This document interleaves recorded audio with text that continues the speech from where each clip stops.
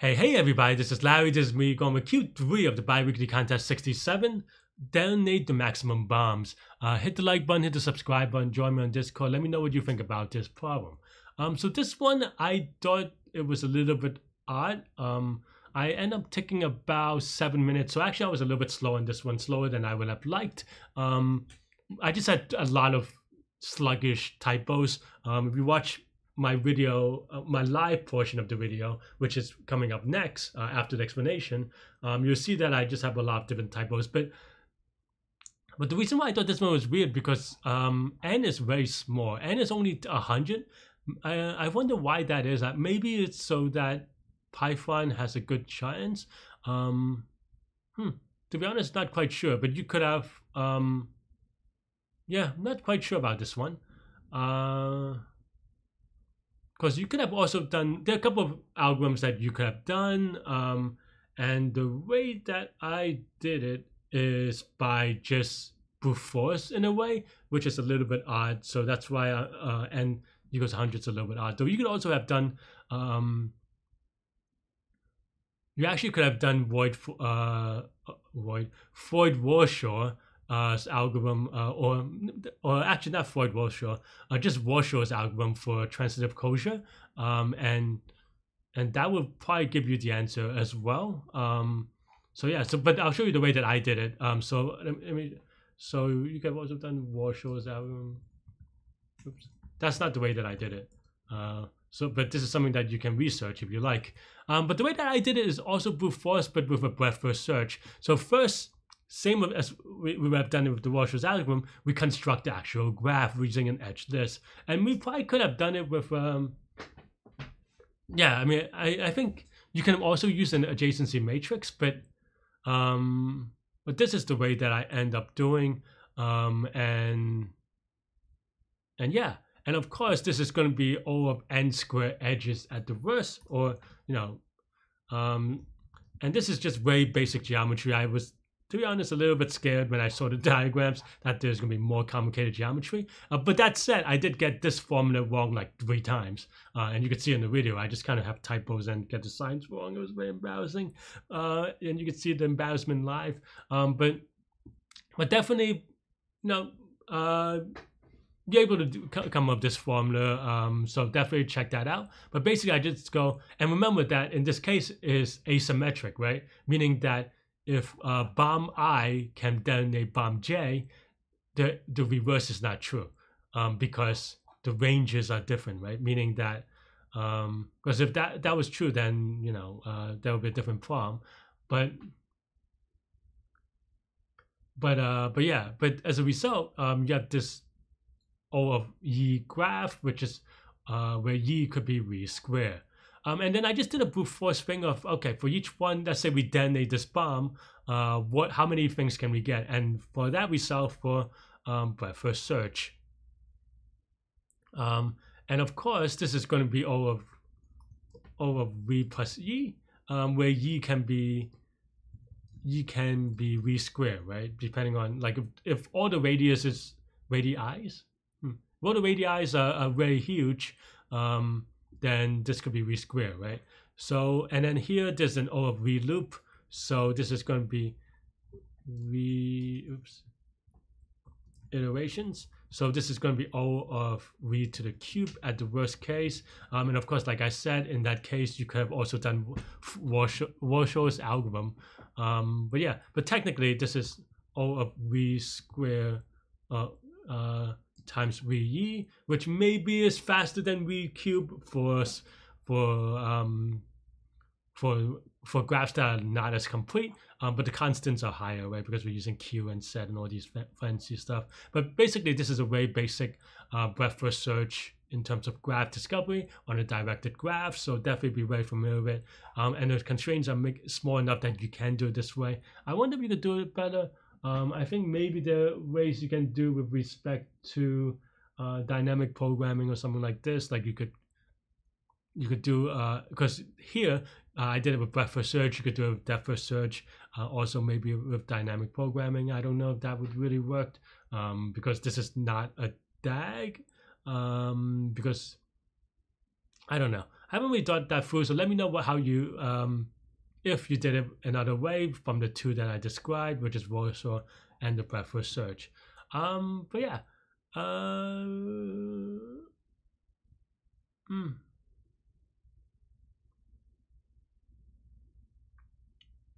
Yeah, I think that's all I have. And in terms of space, this is going to be O of Y, where Y is the number of edges, which can be V square, as we said.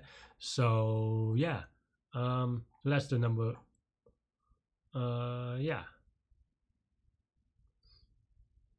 write it down.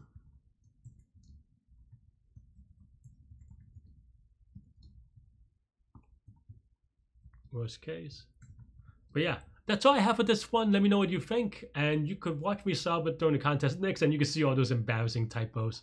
Yep. Really behind, falling behind.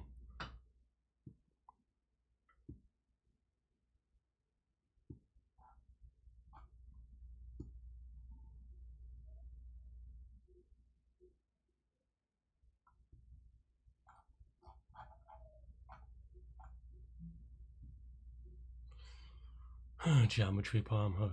Focus.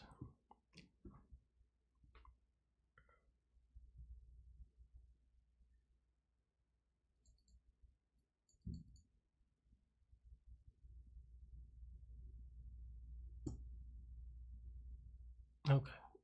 So what is N? N's 100. Why is C++ there? I did something?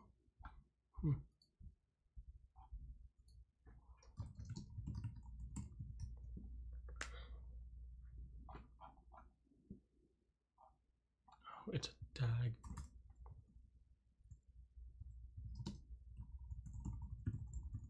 But this is a problem many people have done before, probably, so that's why.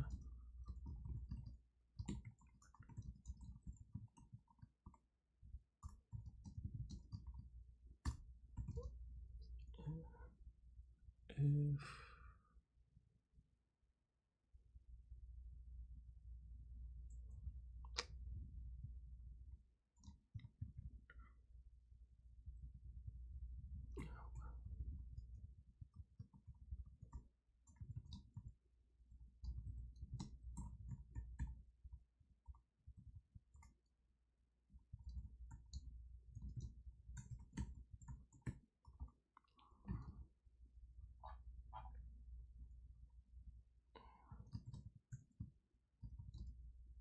is less than equal to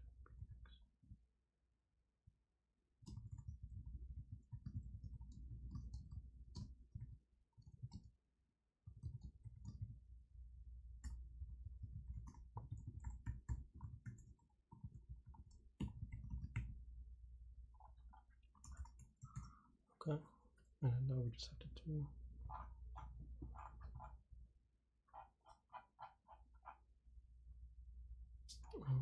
okay.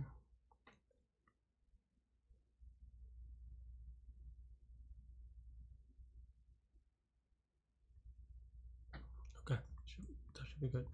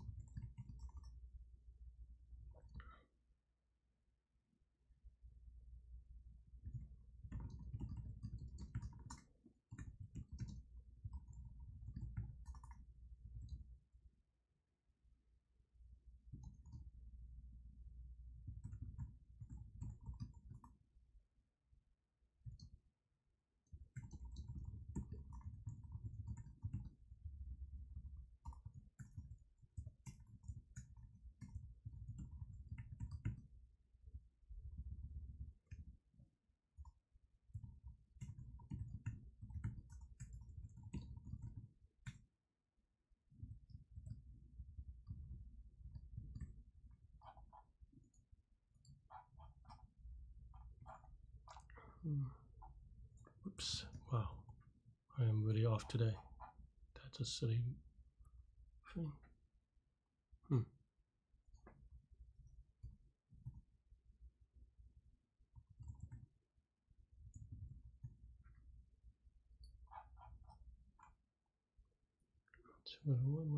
Okay. Oh, whoops. Wow, I am really off today. This isn't, at least it's wrong in a good way.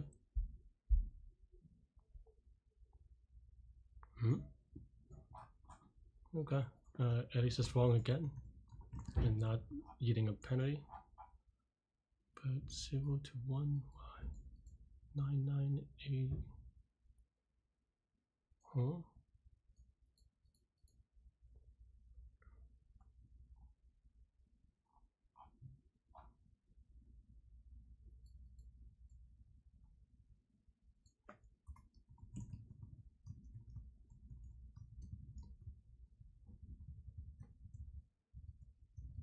Why is this a thing?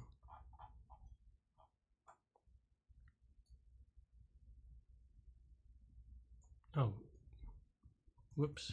Wow, I just got the signs wrong. How is the other thing right then?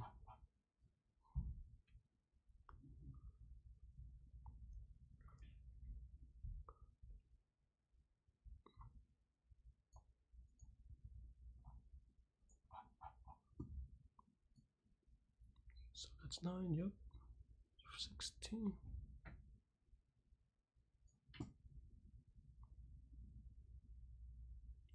How am I not familiar with the distance formula? Come on, Larry. Why is this wrong?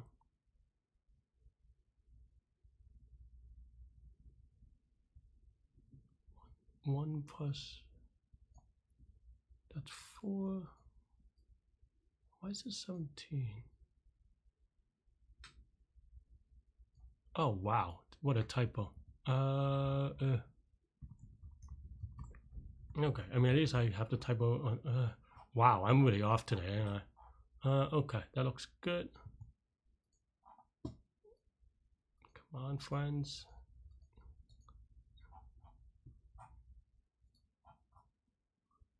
Okay. Hey, yeah, thanks for watching. Hit the like button, hit the subscribe button. Join me on Discord, especially if you like these contest problems. There are a lot of smart people there comparing solutions. Let me know what you think. I'll see you later. Stay good, stay healthy, to good mental health. Until next problem. Bye-bye.